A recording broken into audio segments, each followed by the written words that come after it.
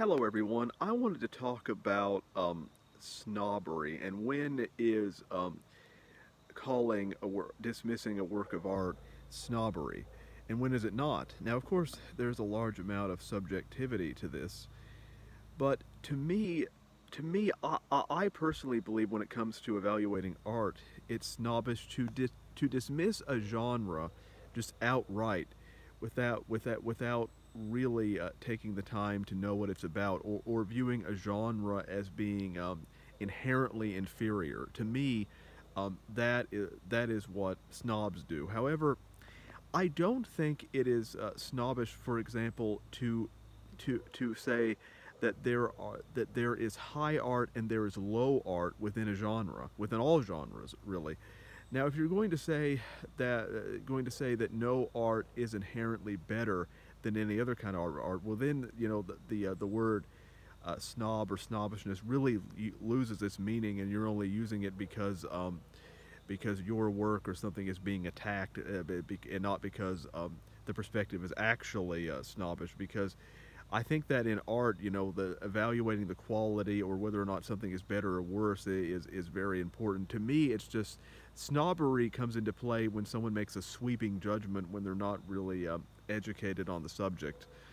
And so, for example, in the horror genre, for example, a version of high art could be, if you're talking about movies, it could be something like The Exorcist or The Shining, or even in terms of books. And then low art is something like the Friday the 13th franchise or something like that. Now, here's the thing: if something is low art, that doesn't mean that it inherently has no value. Sometimes there are certain kinds of art, for example, where it's meant to be just fun and kind of tongue in cheek, and you can enjoy it on a base level. And so it's not even that low art is necessarily bad.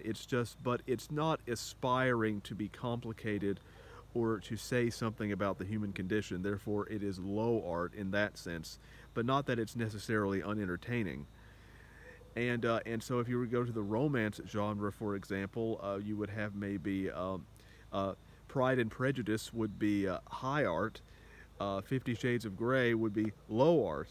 And to me, it all depends on whether or not a work of art is complex and nuanced, or whether or not it is pandering to certain groups of people in order to satisfy, base instincts. And so, to me, that's the distinction between high art and low art. And and so and so to me, people need to have a more nuanced perspective about things. So yes, it's extreme to just call a genre inherently inferior, but also it can also be extreme, though, to say that there's no such thing as high art or low art, or that you can't judge art in any way. Now, of course, there's going to be a large amount of subjectivity to this, but I think that ultimately people need to be careful about using the word snob, because a lot of people would just use that in order to deflect, from criticism in a certain regard, and that people need to be able to evaluate art in their own way, and to be able to come to conclusions about whether or not they think it falls into the camp of high art or low art. So that's my perspective on the situation.